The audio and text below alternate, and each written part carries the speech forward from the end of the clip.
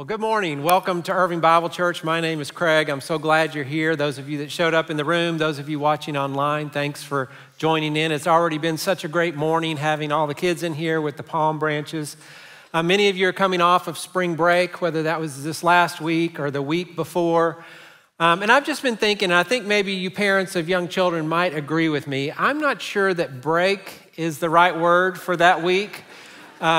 It's funny, we own a preschool, and so on the Friday before spring break, the parents that come into our school, they're all excited, right? It's spring break. We're going to take our kids on vacation, or we're going to just stay at home with our kids all week. It's going to be amazing. And then the week passes, and you get to the Monday after spring break, and you just watch them as they come into the school, kind of like this. Their eyes are glazed over, they look exhausted, they look defeated. They're like, here, just take our kids.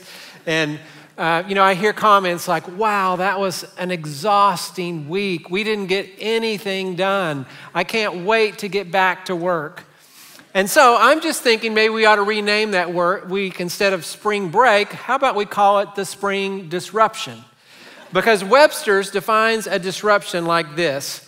It is a break or interruption in the normal course or continuation of some activity or process.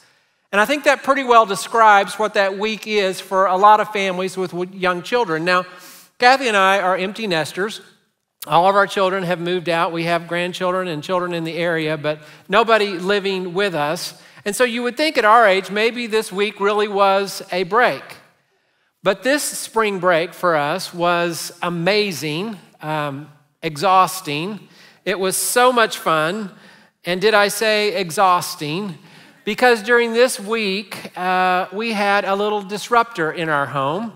I brought his picture. His name is George. He's 8 months old. He lives down in San Antonio. He's our grandson. And he came up with his mom and dad and spent the week with us, the week that I will call the Great Disruption.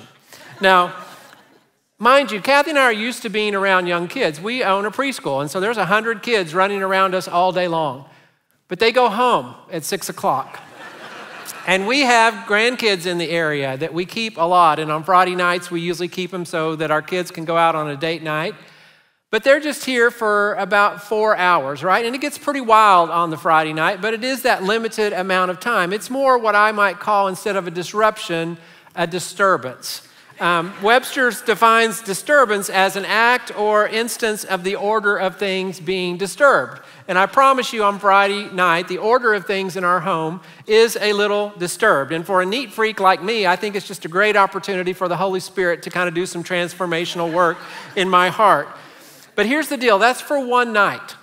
The other 6 nights, Kathy and I get to do what we want, how we want, where we want. We want to go, shopping, hey, let's go. We want to go out to eat? Come on. Do you want to sit down and watch a Netflix show? Turn it on. So Friday nights really are just a blip on the continuum of the normal of our lives, of what we get to do, what we want to do, when we want to do it, how we want to do it. It really is just a disturbance. But that week of spring break, that was a disruption.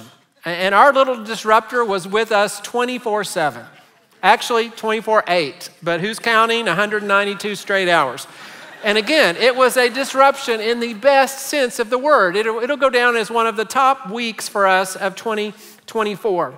We loved every minute of it. But going back to the definition, an interruption in the normal course of your activity, when you have an 8-month-old living in your home, you will have an interruption in the normal course of your everyday activity. It will change what you do.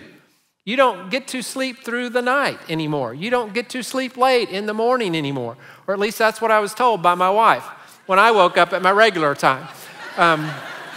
It changes where you go, right? You don't go out to a nice restaurant to eat. You don't go to the movies. You know where we went? We went to the Fort Worth Zoo during spring break on Wednesday, which was half price day. And let's just say it lived up to its name. It was a zoo that day. It took 30 minutes just to get in the parking lot. We had a wagon, we had a stroller, and we were like this, jam-packed, going through, trying to see things. And I mean, I ended up envying the chimpanzees because they had way more room on their side of the fence than we had on our side of the fence. But it changes what you do, where you go. It changes how you speak. For an entire week, our house, the adults in our house, talked in baby talk. Like, come here, little, you're going to see your little pop, right? Because it disrupts everything. It just changes everything. And 2,000 years ago, a man named Jesus came to this planet to be a disruptor, to disrupt our normal course of everyday activity that we call our life. And over these past few weeks, we've been, during Lent, looking at the book of Colossians, chapter 3, 1 through 17, thinking about what this new life looks like that Jesus came to bring. And the very first week, Barry reminded us that we have this new identity in Christ, and that Christ came to give us, look how it's worded in Colossians 3:1, since you have been raised to new life with Christ. He came to bring us a whole new life, not to tweak our old life, not to give us a little bit different life, not to give us a little bit better life. He came to give us a whole new life, to disrupt everything. And so we've talked about what that looks like over these past weeks, that we're to die to ourselves, that we're to take off things like that belong to our earthly nature, things like sexual immorality and evil desires and greed and anger and slander and filthy language. All of that goes away. And then we're reminded that we are chosen and we are dearly loved and we've been set apart. And so because of that, we want to put on the things of Christ, right? We put on compassion and kindness and humility and gentleness and peace. It says we put on love. Sissy talked about last week that the peace of Christ will reign in our hearts. The word of God will dwell within us, and we use it as a guide. This is the new life that we have been invited into. And I think most of us hear that and we think, sign me up for that. Are you kidding? A life of peace and kindness and love? That's the life that I want. But there was a second part to that first week in this series that you may not have even caught if you weren't paying really close attention. And I think this is the part that we get tripped up on. Because not only does it say that we've been raised to this whole new life, but it says this in verse 4, and when Christ, who is your life, appears. See, in other words, this is a whole new life, but it involves your whole life. This is a 24/7 deal. This isn't just on Sundays. This isn't you get to do what you want to do 6 days a week and then honor me on Sunday. This isn't a disturbance. This is a total disruption. It affects everything. It affects your work life, your married life, your parenting life, your relationship life, your sexual life. It is all covered. Jesus came to disrupt every part of our lives. And so what we do changes, and where we go changes, and how we speak changes. And I think this is where we back up a little bit and get a little hesitant, like, oh, I'm not so sure about that, Jesus. I mean, I'll give you this part of my life, but I'm handling this area pretty well. Let me just take care of this over here, Jesus. I'll take care of my work life. I'm not sure you really understand how the marketplace works today. I mean, I may have to do some things and say some things that you might not approve of, so just look the other way. I'll take care of it. I promise you the end will justify the means. Or Jesus, let me handle my married life, right? You weren't even married. What do you know about marriage, right? This is a complicated relationship. This is a dance you have to do to make sure you've always got a leg up a little bit. So Jesus, I'll handle my marriage. Or really, you want to oversee my sexuality, Jesus? This is 2024. Times have changed since you were here. It's all different now. I mean, most couples aren't even getting married. They're just living together. Everybody's doing it, Jesus. See, we want to pick and choose what Jesus gets control of. And unfortunately, that's not the way that the whole lordship thing works. And it's what brings us to our text today as we're looking at how Paul wraps this whole thought up. And look what he says in verse 17. And whatever you do, in word or deed, do it all in the name of the Lord Jesus, giving thanks to God the Father through him. Whatever you do it all. This is encompassing. This is all encompassing. This is your entire life. And notice he doesn't say do it in the name of your advisor, Jesus. Do it in the name of your counselor, Jesus. Do it in the name of your friend, Jesus. He says do it in the name of the Lord Jesus. Because if you call yourself a Christian, Jesus is Lord of your life. He is Lord of all, but he has complete reign and authority in your life as well. And what does it mean to do it in the name of the Lord Jesus? We say in the name of Jesus at the end of our prayers. Sometimes we just throw that out in the name of Jesus. What does that mean? Well, I'll tell you what it doesn't mean. It doesn't mean you just go do whatever you want to and then throw the tagline in the name of Jesus, and then it's okay, whatever you just did, right? What it does mean is that whatever you do and whatever you say should always line up with the character of Jesus. And here's why. Because a person's name and a person's character are always linked together. You know this. One of the ways that corporations and businesses today merchandise their product, they've done it for years, is they get a well-known personality to use it and then endorse it. They want them to lend their name to the product, their reputation to whatever it is that they're trying to sell. Because businesses know how this works, right? They go find a person that the public likes or trusts or admires, and they say to them, hey, will you endorse our product? Will you say that you can't live without this product, that you love this product? And then when they do that, we look at those people and we think, well, if they love that product and if they're using that product, then I need to use that product. And so we drink Diet Coke because Taylor Swift drinks Diet Coke. Now, never mind that she's paid $26 million to drink Diet Coke. Heck, Coca-Cola Company, if you're watching, I will do it for free. If you'll just supply the Diet Cokes, I will endorse your product. But you know what? They're not asking me because nobody knows me. Nobody knows the name Craig. But you know what? They know the name Taylor Swift, and that's what they're paying for. They want Taylor Swift to give her 2 thumbs up, to give her approval to that product. And what Paul is saying here is he's saying, look, in word or deed, whatever you say or do, you ought to do it with the approval of Jesus. The New Living Translation says it this way: do it as a representative of the Lord Jesus.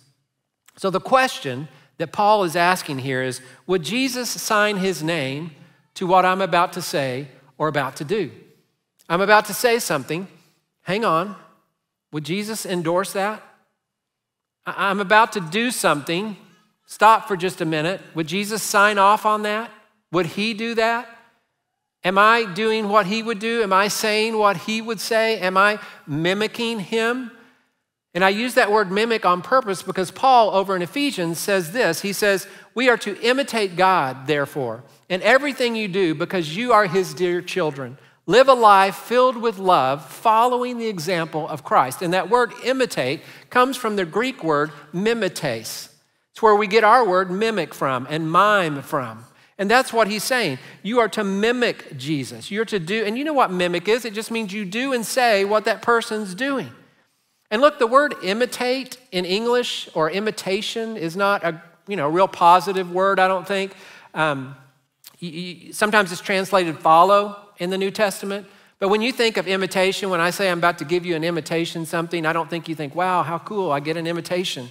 Probably doesn't impress you. If you've been to New York City, up and down the streets of New York, you see them selling imitation stuff all the time, right? Louis Vuittons and Ray-Ban sunglasses and Rolex watches. When Kathy and I were married early in our relationship, we went to New York and she bought a Kate Spade purse there on the streets of New York. And she was so excited, we couldn't afford a real one. And so now she has this one that kind of looks like it. And we get home and we go out to eat with a couple friend of ours, and she's showing it to this other lady, and the lady's looking at it, and she said, can you believe I only paid this much for it? It's a Kate Spade purse. And she looked at it and she said, Kathy, I'm not sure this is a great imitation. Look at what the label says on it. Kate Spade, not Kate Spade. It was a terrible imitation. And here's the problem with the call for us to imitate Christ. There's a lot of Christians out there doing really bad imitations of Jesus. So much so that many people just look at us and say, look, if that's what being a Christian is all about, I don't want any part of that. Because nobody is drawn to a bad copy of Jesus. Jeff Walling is a favorite speaker of mine. He's a professor out at Pepperdine University. And he talks about 2 ways that we often miss the boat when it comes to imitating Christ the way that Paul is calling us to here. And he says the first way is sometimes we confuse imitation with impersonation. Now, you know what an impersonator is, right? And this is probably going to date me, but the first impersonator that came to my mind when I'm thinking of impersonators was Dana Carvey with the first George Bush. Do you remember him on Saturday Night Live? And he was like, not gonna do it. This is gonna good, not bad, good, not bad. And I'm doing a terrible imitation, but he was good at impersonating him. And what would he do? He would study George Bush. He would study his mannerisms and his tone and his voice. And then he would step up on a stage and he would do it the way that George Bush did it. But it was for a short period of time. And then he would step back off the stage and he would be Dana Carvey again, right? He would go live the life of Dana Carvey. He didn't become George Bush. And that's the problem when I try to just impersonate Jesus. Then Craig never has to become like Jesus. I can just learn the right words to say. I can just do some of the things that I think Jesus would do, and then I get to go live my life the way that I want to live my life. But people are watching us. And when we show up here on Sundays and we do our best Jesus impersonations, but then we go live however we want the rest of the week, the world sees right through that. And some of you are really good at impersonating Jesus. Just this morning, you pulled up in the car and there was chaos and you were yelling in the car at your kids or at your spouse, and the door opens and right on cue you step out. Come on, sweetheart, let's go to children's church. We're going to learn about Jesus' love. Or, hey, baby, will you hold my hands while we go into service together? And here's the deal. If you try just to impersonate Jesus, you will eventually trip up and fail. Because as soon as somebody pushes your buttons, as soon as somebody hurts your feelings in some way, you're going to lose it. It reminds me of Paul's words to Timothy when he said, look, in the last days, there will be people who have a form of godliness, but they deny its power. And that's what impersonation really is. It's a form of godliness, but there's no power. You know, back in 2022, they did a survey of what people thought about Christians. And it's funny because Christians describe Christians with words like friendly and welcoming and warm. But non-Christians, non-religious people had a totally different view. Their number one description of Christians was hypocrite. Because when they see us acting like jerks out in public, yelling at the waiter because our order didn't come just the way that we wanted it to come, or we're using coarse language at work because everyone else is using coarse language, or we're giving the one finger wave to the car who's trying to cut in front of us on the highway, people see that. And is it any wonder they don't want to have anything to do with that? They're like, look, I have seen my Christian boss at his worst. No, thank you. I'm good. That's not imitating Christ. That's just impersonating Jesus. And then the second way he talks about that we mess up this whole imitate thing with Jesus is sometimes we just choose to improv. You know what improvisation is, right? That's when you go off script. That's kind of when you make up your own stuff. You riff a little bit. If you've ever been in theater or a musician, you kind of know what this is about. And there's musicians who can do a great job of improvisation, right? It sounds great. You're just amazed at their work. But most of us cannot. And my middle son is an actor out in LA. And so I've been around a lot of theater. I've sat through a lot of play rehearsals. And let me tell you, when you're in a play rehearsal and you're working off of a script, nobody's looking for improv. Because if you start improving, it throws everything else off. Nobody else knows how to respond because what you say influences what everyone else says and does and responds. You can't just start riffing in the middle of a play rehearsal. And the reason that improv doesn't work for us as Christians, well, think about Robin Williams, who I think was one of the greatest improv actors of all times. And he was the genie in Aladdin, the voice of the genie. And when they recorded his voice, they had a script. And so he went into the sound booth with the script, but he started improvising and making things up. And it was brilliant. And so here's how that went. He would improv something, and it would be great. And so the writers would take the script, and they would mark it through, and they would change it to what he just said. And then the animators would take the animation and they would change the animation to make those words come out of the genie. And so some of the funniest lines we get out of Aladdin were just his improv. The problem is that doesn't work with Jesus. And you know why? Because Jesus' script is done. It's finished. Love your neighbor as you love yourself. Love your enemy. Turn the other cheek. Consider others more than yourself. See, most of us would never improv lines like that. Most of us, when we improv, we're like, hey, why were you just yelling at that group that walked by? Because they need to know Jesus. I want them to know they're going to hell. They need to know Jesus. I think you might have gone off script just a little bit, just a tad. Or why did you just lie about that? That wasn't true, what you just said. Your kids were watching you. Why'd you make that up? Because it's just easier than having to explain the whole thing. I think you might have gone off script a little bit. And when we start improvising in Jesus' script, we mess up our witness. We mess up our influence. We are not representing the Lord Jesus Christ. Now, there's a way that they handle that in the theater. In the theater, when you have your rehearsals and you forget your line, you don't improvise. Again, that would mess up the whole thing. The way that you do it, and the best of actors know how to do this. A couple years ago, our middle son that's out in LA got a guest starring role on the TV show Mom. And so it was exciting. He invited us to come out and watch the live taping, and I was excited because I'm a big fan of Allison Janney and Anna Faris, and so to get to see these professionals at work, and it was funny. What happened more often than you might think on that set is these actors forgot their lines. Now, what did they do? Well, what they didn't do is they didn't just start making it up. Even though they knew the story, even though they kind of knew how this was supposed to play out, they didn't just make up their next line. They would stop and they would look over and say, line. And there would be a production person over in the corner who had the script and would read the line to them.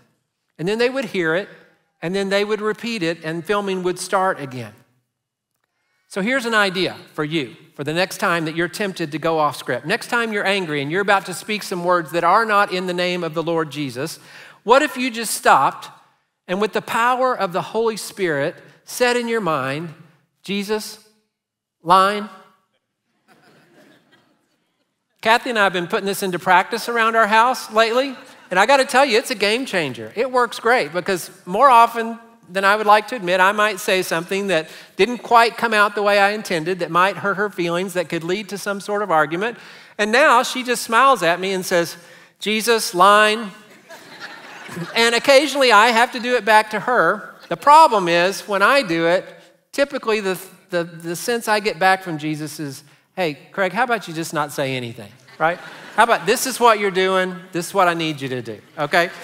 Nothing. Or if you really think you need to say something, how about just, I'm sorry, it was my fault. And I'm like, are you sure, Jesus, that wasn't her line? No, Craig, that's your line. Okay, I'm sorry, Kathy, it was my fault. So you never make up lines like that, do you? Those are the ones Jesus has to give you because it's Jesus who lived this life that was so counter to culture that it would never occur to him to shame another person. It would never occur to him to take advantage of somebody just because you're in a position of authority. It would never occur to him to lie because that's the easier route to take. You remember the script? Do unto others as you would have them do unto you. But I just think Jesus would want me to be true to myself, right? So that's why you just said what you said? Yeah, I mean, come on, you got to be true to yourself. What would you want me to do? Just not say anything? Well, there's an idea. How about not let everything that comes through your head come out your mouth? I think Jesus might say that. How about don't be quick to anger, but slow to speak? And when they nailed him to the cross, you remember the line from the script? Father, forgive them. They don't know what they're doing. I think we probably need to memorize that one.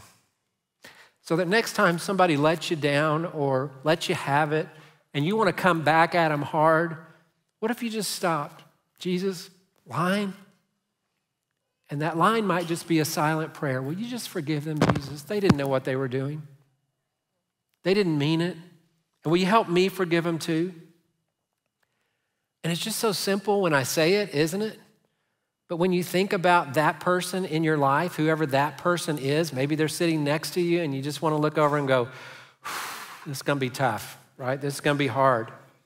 I love a line by Charles Stanley who once said, hey, your job, just obey God. Leave the consequences to him. You just obey God. You just do what he did. You say what he said, and then you let him handle the rest. And it's not easy because more often than not, we just want to go with our gut, right? We want to go with how we feel. I just feel like doing this, or I feel like saying that. It reminds me of Paul's words over in Philippians when he says, many live as enemies of the cross of Christ. Their destiny is destruction. Their God, catch this, their God is their stomach. They have the gut God. My feelings will rule over me and they will guide me and they will direct me. Can I just tell you, your gut doesn't make a very good God. So again, just obey, stay on script, imitate Christ, and leave the rest to him. You remember from the 90s, the whole WWJD thing? Start asking the question, what would Jesus do? And by the way, that didn't actually start in the 90s. That started back in 1896. There was a book published back then called In His Steps, written by a guy named Charles Sheldon. It was the story of a pastor in the Midwest who challenged his congregation and said, for the next year, before you make any decision, before you enter into any transaction, before you do any action, I want you to filter it through this question, what would Jesus do? And the book goes on to show how this whole church community was transformed and eventually how their whole city community was transformed. And then in 1990, there was a youth pastor up in Michigan who caught on to that idea and wanted her youth group to remember it. And so she came up with the idea to make a bracelet that said WWJD. And it started this grassroots movement that spread around the world. What would Jesus do? And I think John Mark Comer makes a good point in his new book, Practicing the Way, when he said, WWJD is a really good question to ask, but maybe a better question is WWJDIHWM, meaning, what would Jesus do if he were me? Because nobody in this room is a first century celibate Jewish rabbi, right? You're a 21st century mom or student or business person or teacher or construction worker. And sometimes it can be hard to relate. But what if we started asking, how would Jesus live if he had my gender, if he had my ethnicity, if he had my personality profile, my age, my life stage, my job, my resources, my address? How would he show up to the world today if he were me?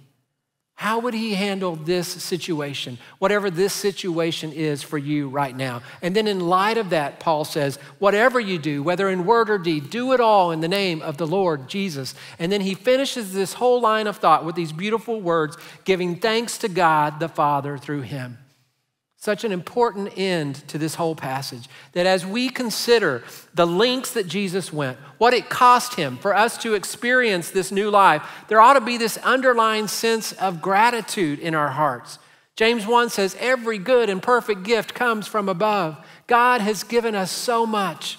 He's given us his Holy Spirit to convict us and to comfort us and to guide us and to go through life with us. He's given us the Word of God to direct our lives.